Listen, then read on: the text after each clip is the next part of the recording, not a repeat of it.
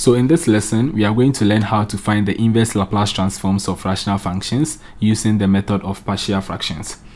Now, the method of partial fractions allows us to decompose a complex rational function into the sum of simple rational functions. In this lesson, we are going to consider rational functions of the form p of s divided by q of s, where the degree of p is less than that of q, and then q of s is said not to be equal to 0. Also in this lesson, we are going to consider three cases of rational functions. A. Rational functions with non-repeated linear factors. B. Rational functions with repeated linear factors. And then C. Rational functions with quadratic factors. So we have an example here, given that f of s is equal to 7s minus 1 divided by s plus 1, s plus 2, s minus 3. We are going to find its inverse Laplace transform. Now, this is an example of a rational function with non-repeated linear factors. Let's try to solve this problem together. So we are given the Laplace transform, that is f of s equals 7s minus 1 divided by s plus 1, s plus 2, s minus 3. So this is a rational function, as we said earlier, of non-repeated linear factors. So the partial fraction decomposition is given by a divided by s plus 1 plus b divided by s plus 2 and then plus c divided by s minus 3. So this is the partial fraction decomposition of this rational function. Mind you, the denominator is made up of non-repeated linear factors. So first of all, we are going to decompose this complex rational function into the sum of simple rational functions, and then we find the inverse Laplace transform. So first of all, let's try to find the LCM. So basically the LCM is going to be the product of these three linear factors. Now s plus 1, s plus 2, s minus 3 divided by s plus 1. So that is going to cancel out. We are left with s plus 2, s minus 3. So we have a times s plus 2, s minus 3 plus b. Also s plus 2 goes away. We have s plus 1, s minus 3. And then plus c, s minus 3 goes away. We have s plus 1 and then s plus 2.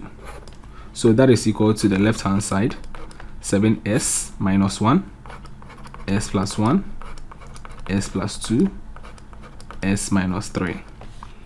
Now we are going to equate the numerator because we have the denominators to be the same.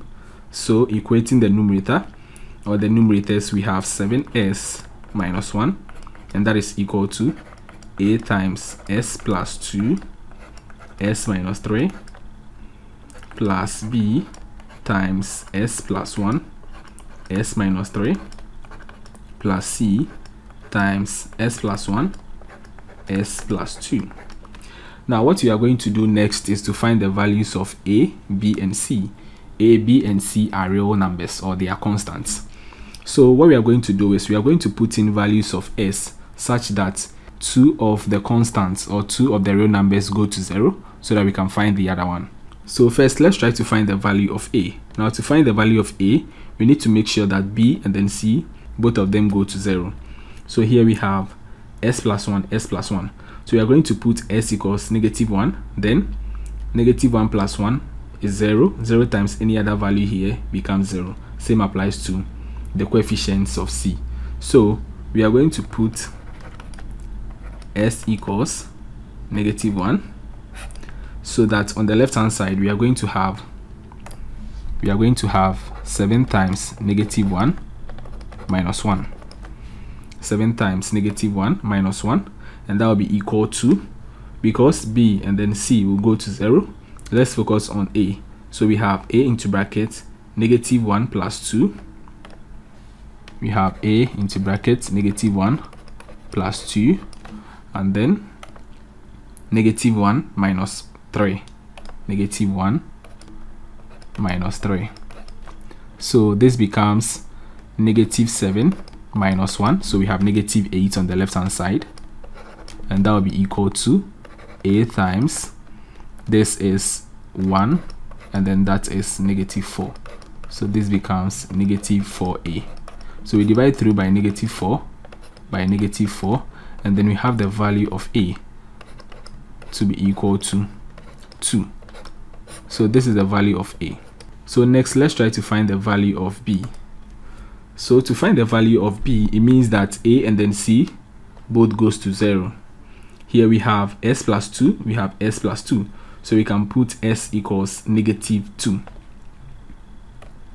So we put s equals negative 2, so that on the left hand side we are going to have 7 times negative 2 minus 1, and that will be equal to, for b we have negative 2 plus 1, so b times negative 2 plus 1, and then negative 2 minus 3, negative 2 minus 3.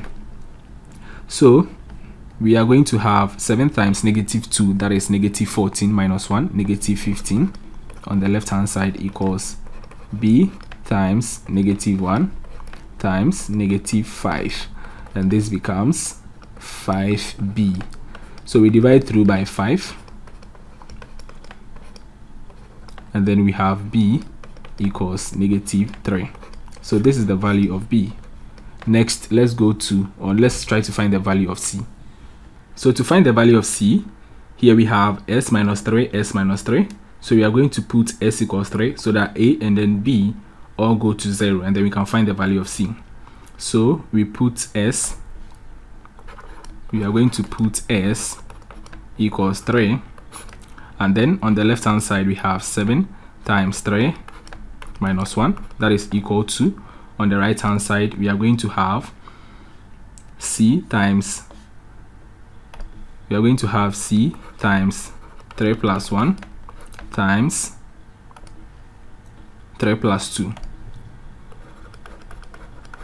So that will be equal to, we have c times 3 plus 1 is 4, and then 3 plus 2 is 5.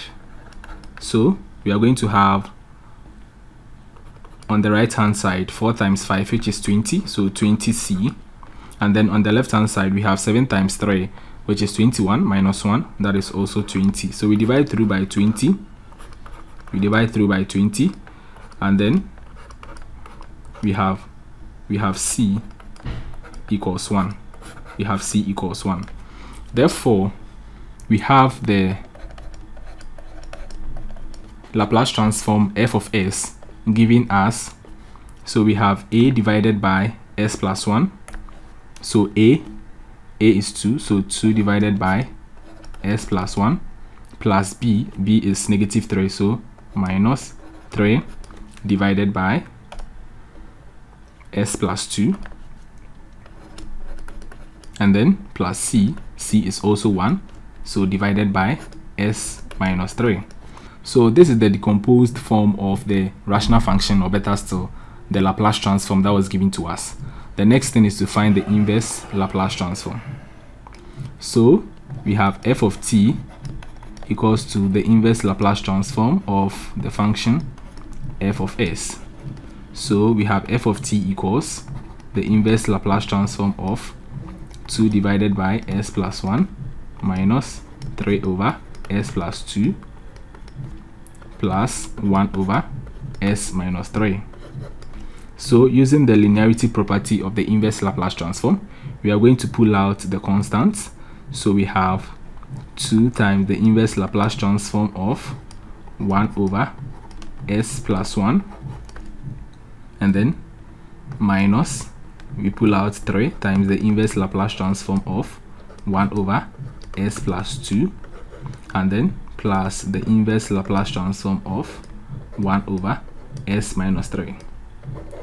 Now the moment you have 1 over s plus a, or 1 over s minus a, then you should be looking out for the function f of t. You should be looking out for the function f of t equals e to the power at. this function's Laplace transform will give you f of s equals 1 over s minus a. So the moment you have 1 over s minus a, or something like 1 over s plus a, you should be looking out for f of t equals e to the power at. So we have this to be equal to 2 times, here we have 1 over s plus 1. So comparing that with this, you realize that a is negative 1. Therefore, we are going to have e to the power negative 1 times t, and that is e to the power negative t.